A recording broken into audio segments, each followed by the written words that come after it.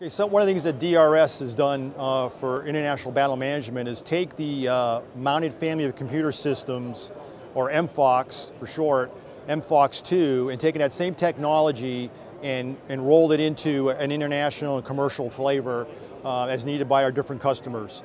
So one of the things that we've done is you can get MFoCS just like the US Army or US Marine Corps gets it, and use that same exact kit with your battle management software or your sensors and your components. But we can also take that same capability and build it into with generic vehicle architecture for our displays that uses the same MFoCS technology, and so we'll show you some of that. But let me explain the hardware for the MFoCS system and start with the hardware, and then we'll talk about some of the capabilities and new capabilities. So the first thing we have is a data distribution unit expandable, or the DDUX. And that's part of the MFoCS family and also part of the international family for battle management. Right below that, we have a vehicle intercom system that's all digital. It can be tied into the DDUX or it can be used separately. It's voice activated, it's all digital, it's a very good system, very good sound clarity and quality. Now I'm going to move over a little bit here to the right and describe some of our new international offerings in addition to the basic MFoCS kit. But we have a potential driver's display or commander's display here. It's in a 12.1 inch.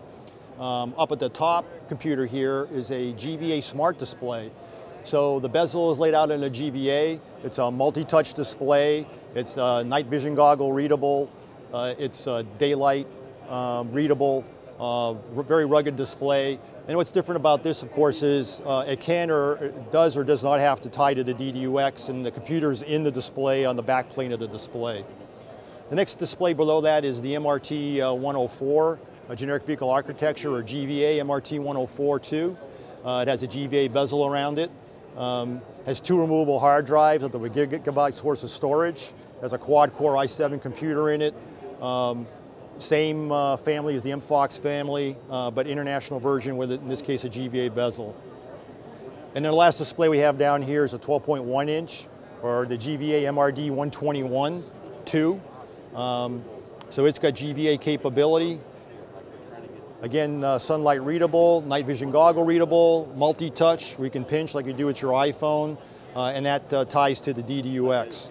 All these displays can tie in different combinations to the DDUX depending on what the user or commander needs for his mission in his particular platform that he's commanding and leading. Before, in the old MFoCS system, the warfighter basically looked at a battle management screen, and we'll get to that in a second. But now you have the capability to do voice, data, and video, and integrate multiple sensors on the platform and control them through all one piece of glass, or more if you choose to, but one piece of glass on the platform, which makes it easier for the vehicle commander.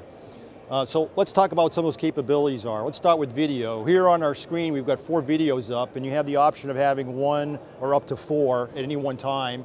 We're showing a day, up in the upper left-hand corner, a day IR color camera, which is a new capability, and this can be 360 around the vehicle or just frontal arc, or frontal arc in the rear of the vehicle. Obviously, we have a UAV feed here. We have a thermal sight feed coming from a scout who's looking on an objective and actually sees a friendly M1 tank there. And then over on the right, we have a IR feed from our Bradley IBAS system that's being fed here. And from one piece of glass, I'm controlling this video, and I can also control my data and my radios. So I'm going to go to my radio as an example and show that we have 3 radio configurations here. I can turn the radios on and off from here, change the channel, change the volume. I can do my cross-banding management for here, which is a really exciting capability because I have the ability to have disparate radios talk to each other. Like I could have a NATO radio talking to a US radio, a coalition radio talking to a US radio, and them all talking to each other. And I can manage it from this screen as an example. Another thing we can do is I can manage power. So now I can manage power and see that power on my vehicle if I choose to do so, which is a great capability. So I can put all these different sensor capabilities up here on the top, and it's all programmable by the operator. And so we're going to go back to the video piece right now. And it's kind of a little vignette. We've got an objective, and the commander's getting ready to look at his objective, and you can see we have a UAV feed, and he's calling artillery on his particular objective, and now he wants to see where his forces are. So now we're going to go to the battle management screen or the mission command screen for your MFoCS system. And this shows the blue picture but we could also put red on here, put the enemy on here, put unknown vehicle locations so we determine who they are, and put neutral locations on here also for vehicles and positions. You can draw your graphics here and do all those battle management, mission command things you've been used to in the past, but now I can tie this to my video capability from sensors, whether it's a UAV picture or a scout sending something back from a OP position overlooking an objective.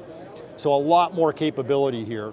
The last thing that's pretty neat that we can talk about when we come back here and we look at this capability is we have what's called AP&T, or Assured Position, Navigation, and Timing. And that's a new capability we're putting into MFoCS and into our international products for the MFoCS family that allow you to operate in a GPS-denied environment.